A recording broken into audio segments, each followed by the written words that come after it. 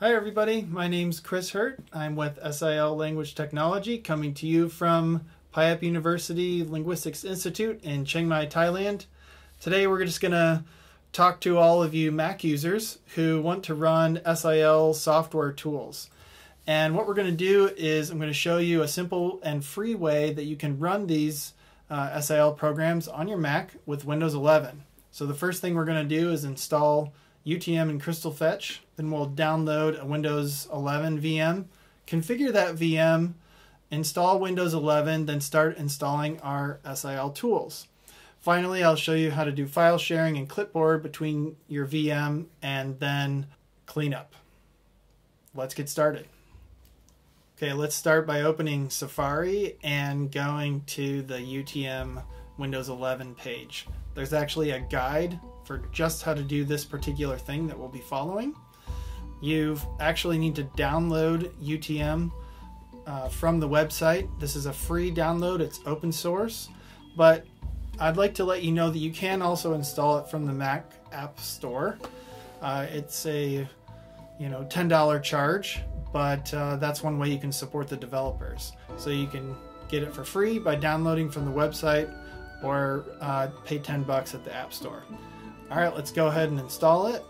We just need to download it, drag it to applications. Great, it's installed. If we take a look at our guide, we see that the first thing we're actually going to need to do is download Crystal Fetch, which is going to pull down that Windows installer ISO. And so it's pretty easy to get this thing. Just go to the App Store, find it, and install it. This thing lets us download either Windows 11 or 10. I'm on Apple Silicon, so with an M2, so I select that. And I'm just going to go with Windows 11 English language and download that thing. Now this is a big download. This whole video takes about 90 minutes, to install, but I'm speeding things up for you. So I'll save that ISO just to, documents or whatever. And then let's go ahead and check out the instructions. It says we need to open UTM and click on the plus button. And then it tells us exactly what we need to do in UTM to set up our VM. So let's do that now. Let's open up UTM. Very nice. And click the plus button. We are going to virtualize a Windows machine, making sure the options are set. Now let's pick our ISO that we downloaded from Crystal Fetch. Let's have 8 gigabytes of RAM, and the default 64 gigs sounds good. This is where we're going to set up our shared directory between the Mac and the Windows VM. So I'll just call this folder Win11, put that right in Documents, and set it up that way. Maybe I'll just name this Windows 11 because that's what we got. Okay, we're ready to start this thing. The important thing here now is we've mounted the ISO, and you need to be sure and press a key to boot from that ISO. So we only do that one time at the very beginning, but that's important, and that gets us into the Windows installer. We don't have a product key because we're just running Windows unactivated, so we're just going to click through Windows Home, click Next, fill up the virtual hard drive, and then away we go with the Windows installation. I'll speed things up for you so we don't have to wait around. Once it restarts, remember to not press a key the second time, because we're going to let Windows is already installed on the hard drive. We're just going to let it go right to that installation. So this thing's going to fire up a welcome to Windows and installing screen. You'll notice it looks kind of janky because the video driver is not quite set up properly yet, but you can still go ahead and create your user account. Go ahead and continue through that, and we'll just run it in a window until the video driver is properly set up. UTM has this installer called Spice Tools, or UTM Guest Tools, and that is what contains the VM video driver that will make this thing look proper and nice. So as soon as that's installed, Windows will be like, aha, I can display properly.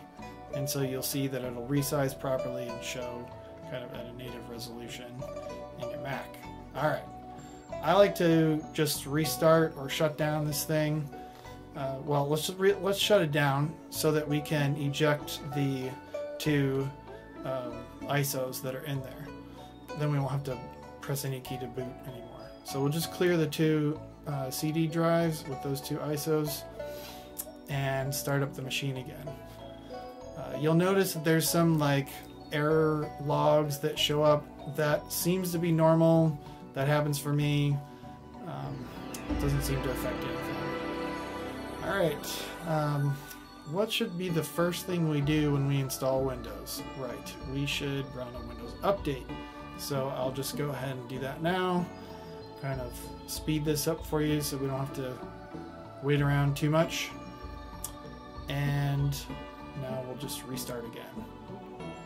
With those Windows updates completed, I think we're about ready to go ahead and start installing some software. Notice you can run like this in a window, or you can run it full screen. Let's go ahead and start by installing Fieldworks. Fieldworks is a program for linguists to create a lexicon and do linguistic analysis. Let's go ahead and grab Paratext as well. These things are easy to search for and find. I'm not on a super fast connection, so we'll just go ahead and download a few things and run some installers kind of in parallel. So installing Fieldworks now. We'll get that rolling. Just gotta click through a few things here. And yep, click next, typical, next, install. Alright. So once that's installed, I see the Paratext download is still taking a while. Let's just go ahead and, what should we do here? Yeah, let's go ahead and install, or download rather, another program called WeSay. WeSay is a nice, simpler interface for doing dictionary work and word gathering. Okay, yeah, while we're downloading WeSay, let's go ahead and check out Flex and see if that works. It works. Alright, now we're on to installing WeSay. Great. WeSay's installed. Let's go ahead and check that that works. There it is. Looks good.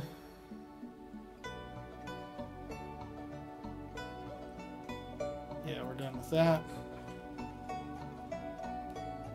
Alright, it is kind of annoying. I prefer to turn off some of these Windows 11 things like the taskbar or task view and widget, the Copilot preview, so I just turn those off so they don't bother me. And we're still waiting for the Paratext download, so let's speed that up. Okay. Now, yeah, we'll just run through the installer for this guy. Shouldn't take us too long. I suppose I could speed that up as well. So let's do that. Alright, it's installed.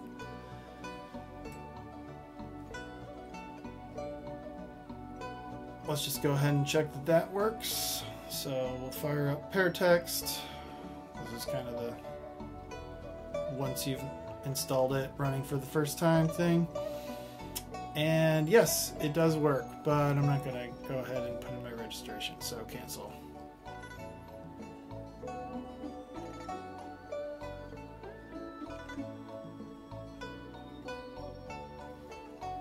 Alright, we'll just go ahead and shut this down real quick. You know, your VM can just kind of sit there turned off, and when you need it, you can turn it back on again. No big deal. Let's go ahead and do just a little bit of cleanup. We'll eject that UTM DMG. We'll go ahead and delete the ISO that we were installing Windows from. We can delete the UTM download. And you'll notice the Windows 11 share folder here. Let's do something with that. Why don't we go ahead and download a Windows program, an SIL Windows program called Sheetswiper. And we'll download that. And let's go ahead and move that into the Windows 11 shared folder. That way we can access it from within the Windows VM. So now that it's there, oh yeah, by the way, we're gonna delete Crystal Fetch because we don't really need that. We've already downloaded our Windows VM, so we just need to move that application to the trash. All right, now let's go ahead and start up Windows 11 again. And right.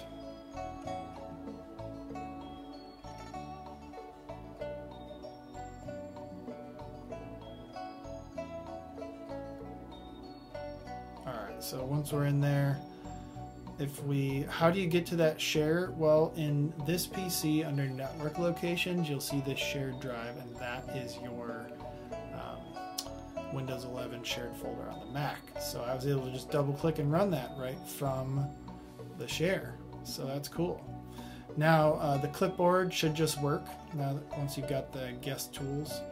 So type in some text here. Can I use Windows 11 without activation? I'll just copy that string, and then just to demonstrate this, I'll go into my Mac, or return to my Mac, open up Safari, and just paste it in there. So clipboard is working back and forth. You can do your own research about whether it's legit to run Windows 11 without activation. I think for me, I'm using it to run a few SIL Windows programs when I need them, but I'm mostly using my Mac, and so this is working out for me really well. So that's my demo, and thanks very much for watching. Hope you have a good day.